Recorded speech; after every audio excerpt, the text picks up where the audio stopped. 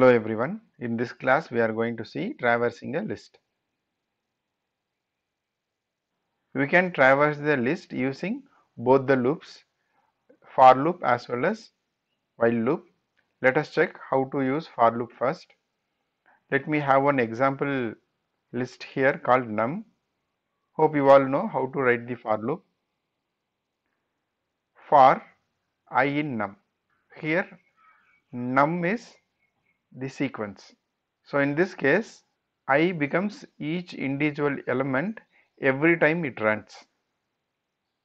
So first it becomes 10, then 20, like that it keeps going until the last element. So if the sequence elements are not available, then the for loop will terminate. For example statement, I have here something to add with each element. As it is integer, I give print I plus 5. So it takes 10 and then it adds with 5 and prints as 50. Similar way it will do for all the elements. We can also write in other way. For I in range we can give.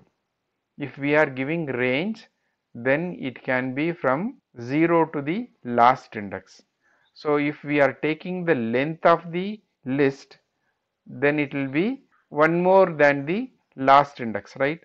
By default it starts from 0 and then ends at one lesser than the length, that is the last index. In this case I is the integer number which starts from 0, that is index number.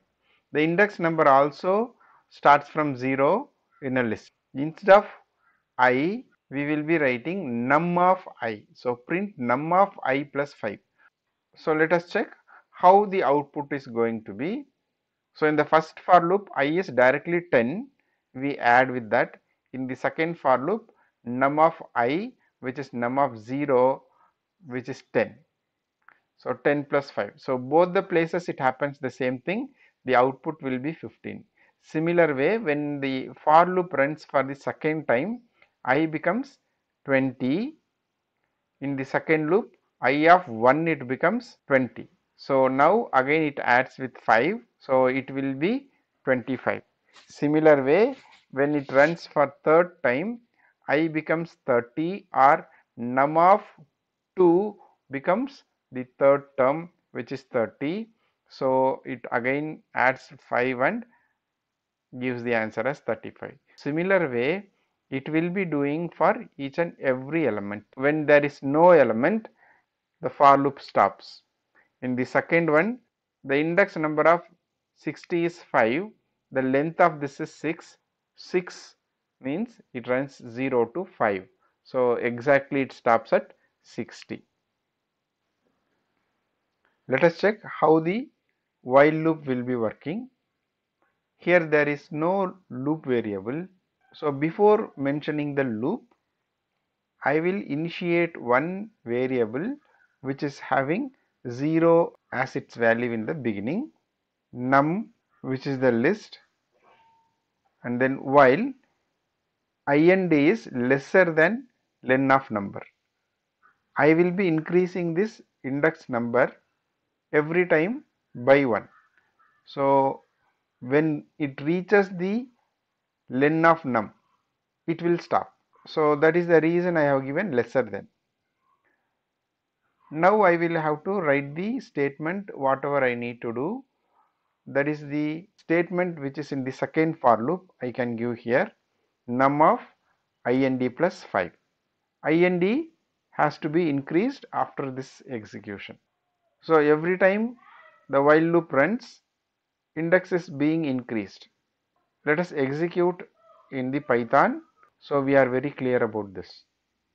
Let me create a list. Li is equal to 2, 4, 6, 8, 10. I will give a for loop for I in Li. See, directly I will become each element here.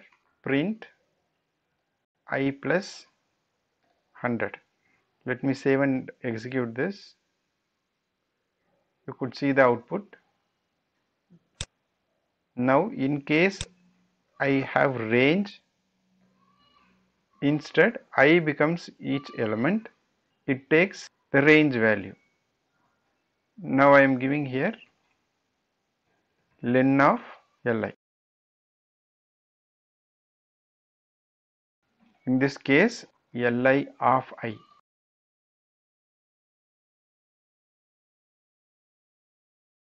It is not mandatory that we always give length of the list. If we need to read the partial list, we can also give the start and stop accordingly, whatever is required. If I want to read only the second half of the list, I can also do this len of Li divided by 2. See, now divided by 2 will give the float number. In case if it is 5, then becomes 2.5. So we will do the floor division, then up to the end of the list, right? So then again we can give len of Li. So whatever the length, it will be reading the second half. See there, however, one element will be extra if it is odd number of elements. If it is even number of elements, it is going to be exactly half. Let us check. So it is exactly half. If we need to read alternate elements, then we can go with 0, len of Li, the step as 2. So it reads first, third, fifth, like that it will be reading. Let us check. So it is our choice. However, we need to traverse in the list, we can give the loop. Let us execute while loop. So for that we need to create the variable which I give here as int. Initially it is 0. So instead of this for loop, I will be writing while int lesser than len of Li. Now I will be increasing the int by 1 every time the while loop runs. So int plus equal to 1. The same program in while loop. Here instead of I, we supposed to give int. That was the error. Let us do now. So you could see the output here. Hope traversing a list is clear for you. In future I will be giving plenty of programs, that is after completing the sequences. So please keep watching my channel. Keep sharing to your friends. Thank you.